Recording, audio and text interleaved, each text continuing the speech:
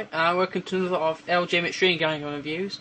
Sorry I haven't made any videos for quite a while. It's been about 2 or 3 months now. I've been quite busy with things. It's like turning 18, driving, like college and things. It's quite a bit of a handful to carry on with. As far as videos goes, I'll still be doing my videos. It's just been a bit quiet at the minute. I don't think I'll be doing any major updates to the system for a while. But I'll still be carrying on my little games and things like that. But I'll show you what I've done to the system since the last video, except for the cathode lights mod.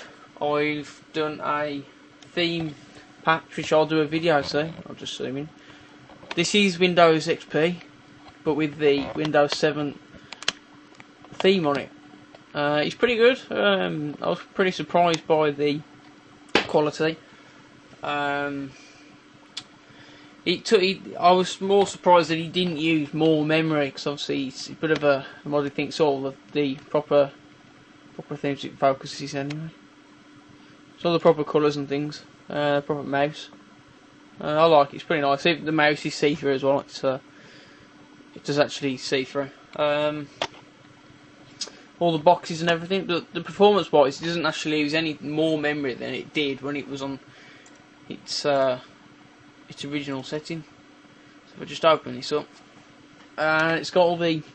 That's the only thing that this doesn't contain, which is just something separate to the Vista and Windows 7, is the glass effect on the outside the boxes. That doesn't work, but that's not a problem. I think it's pretty cool thing to do. The star orb thing, whatever it is, I don't know what it is. Just wait for that to.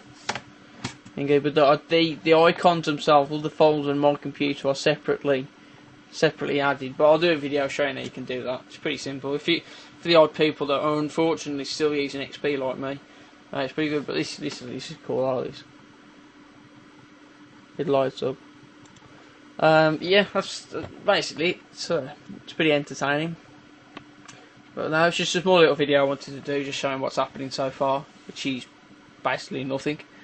But I'm going to do some Call of Duty Modern Warfare 2 videos, but that'll be on the PS3, as I don't have it on PC. It's a bit pointless, having two things.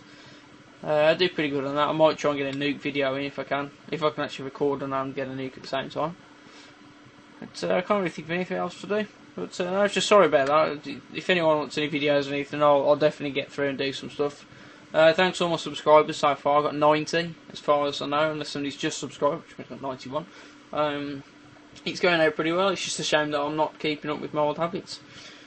But things will be changing, hopefully soon. We'll get some videos out. So from now, thanks for watching the video. I'll get some of the other videos up or any requests as soon as I can anyway.